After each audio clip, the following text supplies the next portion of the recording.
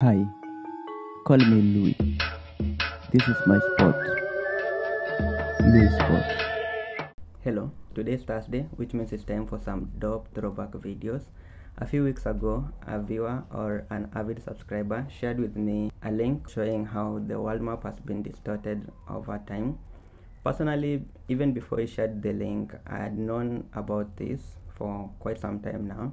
In fact, I wanted to do a live stream where you guys could chip in with the countries that you wanted compared in real time, and so you could see how this distortion might have happened. But unfortunately, I never had the right time to do that.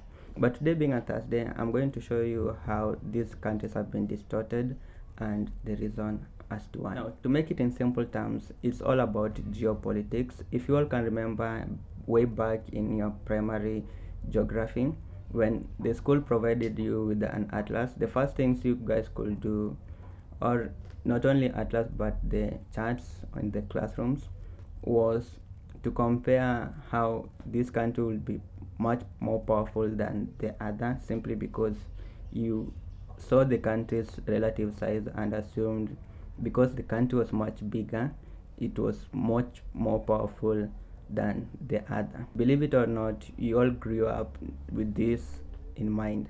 I'm going to leave a link to all the things that I'm going to speak about down in the description. I hope there'll be no more questions in the comment section. Now, there's this website called the truesize.com where you guys can compare the different sizes of countries. Now, if you go to this website, you'll all see what we are all accustomed to. See the size of Africa, see the size of South America, see the size of North America, see the size of Greenland particularly, and Russia, and somehow China. And this is all what we are used to seeing in Google Maps, in atlases, and in charts. Take for example Alaska and try to drag it towards Mexico. You'll see that it almost gets to the same size as Mexico, but how it's being depicted is much bigger. Take for example Greenland. You can drag it to let's say South America. You'll see how small it gets.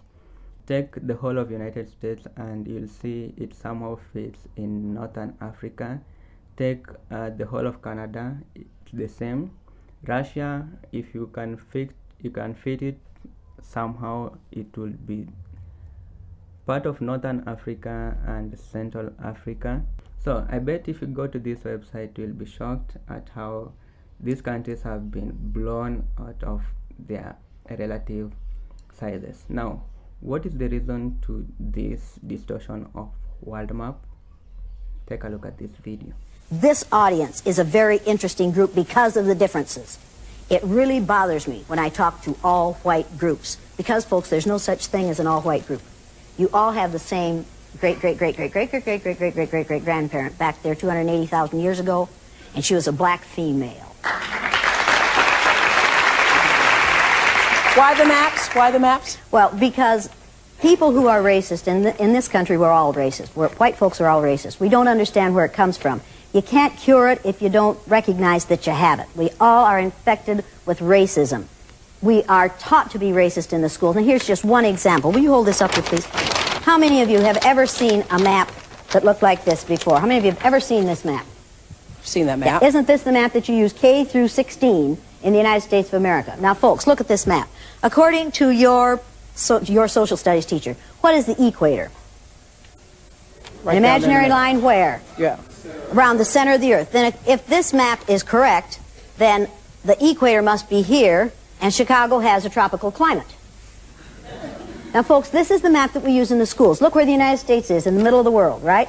Now, here's the USSR, which is no more, of course, Mongolia, China, Africa, India, Pakistan, Afghanistan. Now, look over here. USSR, Mongolia, China, India, Pakistan, Afghanistan. Two Indias here. We have two Indias. Did you know that? Now, people, this is a flat-out lie. Look at the size of Greenland and the size of South America. According to your social studies teachers, what were continents? Largest land masses on the face of the earth, right? Now, do you know the continents? Africa, Asia, Australia, Antarctica, Europe, North America, and South America. Did I say Greenland? Well, Greenland isn't a continent, but it's a huge landmass according to this map, right? The map is a flat-out lie, people. If you read the legend on the map, here it says, in fact, South America is actually 9 times larger than Greenland.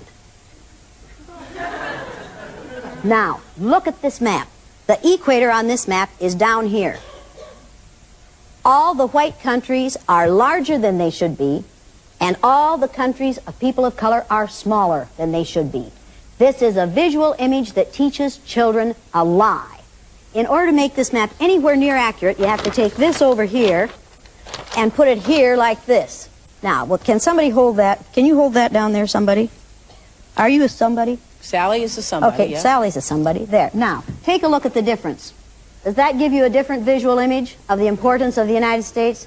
People, the way you use things like this, teaching aids like this, are what make you and I racist. We were taught that this is the way the world looks. It's a flat-out lie. If you have children going to school and they're seeing this map, Right. they're seeing a distortion Yeah. of size, of shape, of location, of importance. If they're looking at this map, they're seeing a distorted, shape distorted, but size and location and importance makes sense. This makes no sense. Right. On that map, Alaska is bigger than Mexico.